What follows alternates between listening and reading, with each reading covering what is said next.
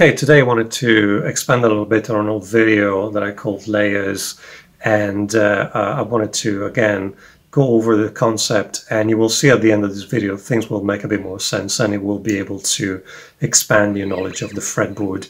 So as you can see today, I have the same fingering, which is just the major scale, like we've played many times, in position. And in the first one is the fingering, so the fingers that we use. So 2, 4, 1, 2, 4, 1, 3, 4, and so on. You can see right here. Usually most people stop there. This is great, obviously, for technical work. If you have to figure out how to play a scale more, accurately, that's great. But I want to say, and that's why I called the video, how to add 66% of knowledge, because obviously that's just a third, and then you are just seeing the same information and you analyze it in different ways. So that obviously now the second box will be just the notes, the note names, G, A, B, C, D, E, F sharp, G, and so on. And every time, depending on what I need, my eyes see something different. It's just like having different layers that I can remove and, at command, so to speak. The last one is the function, so basically the intervals and the degrees contained within that scale, so the distance between the note and the root. So we'll have the root, the second, the third, the fourth, the fifth, the sixth, the seventh, major seventh in this case, the root again. When I go past the octave, obviously if I'm thinking about extensions, I can call that the 9th, the 10th, 11th, the fifth usually is still called the 5th, the 13th, the major 7th, and the octave. So again, depending on what you need, that's more like the function of the notes within that key. You see that at the bottom of the box, I've written same in every key, changes in different keys, and same in every key, because obviously the fingering, if I go to B flat instead of G,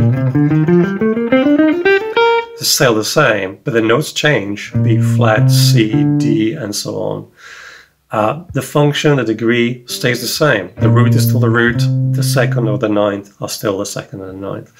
So when you start to approach things this way, you have more of an understanding of things are happening on the fretboard, not just where to put your fingers, but literally what you are doing, what those notes mean.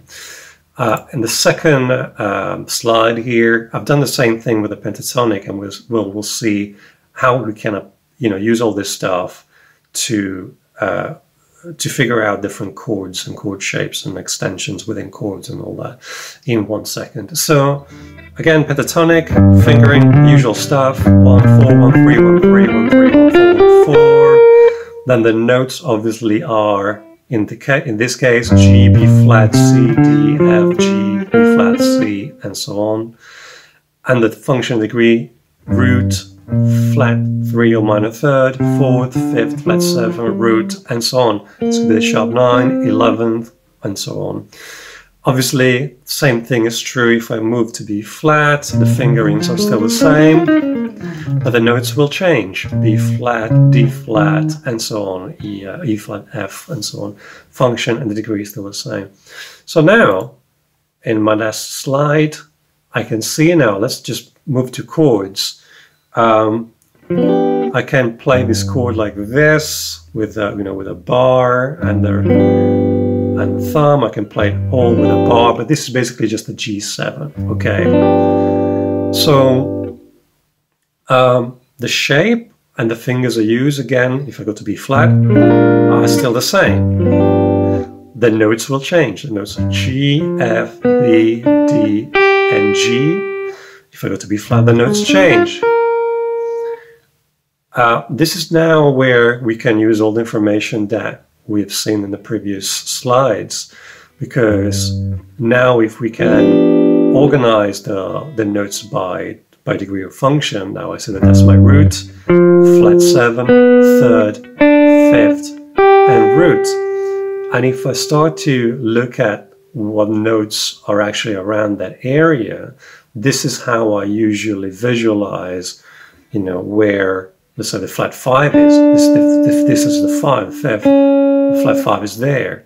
Sharp 5 is there. The flat 9 is there. 9th is there.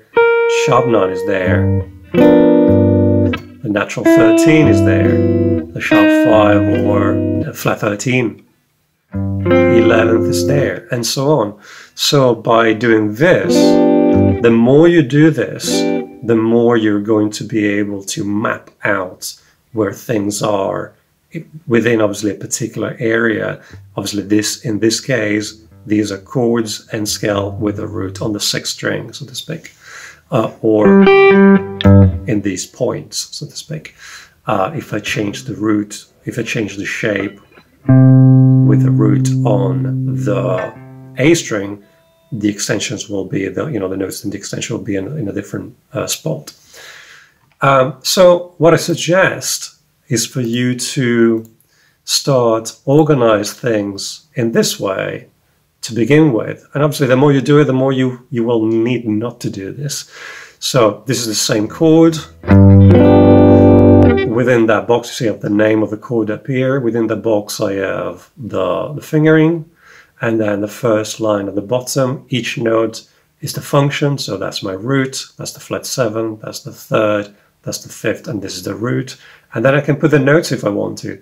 That's a G, that's an F, that's a B, obviously within the G7. If this is just a dominant 7 chord, I don't need the notes.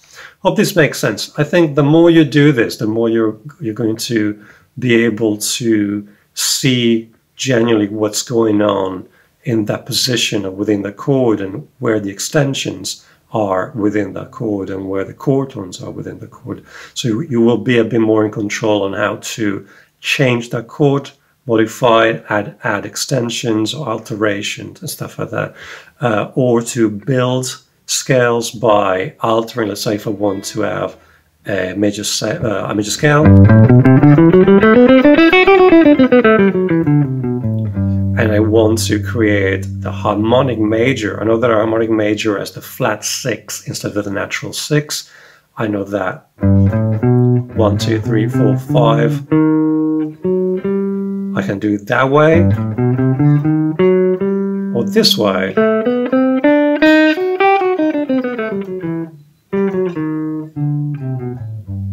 Okay, and that's the idea really.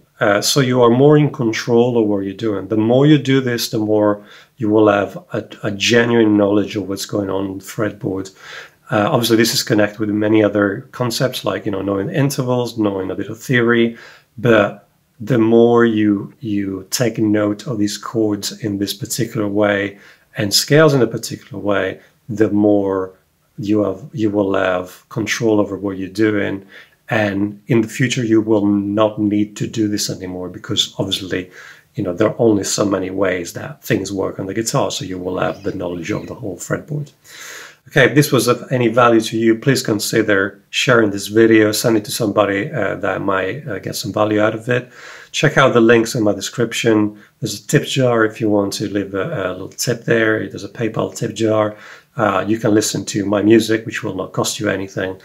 And you can leave a comment, which is great, on like and subscribe, which obviously always helps the channel. Take care. Bye-bye.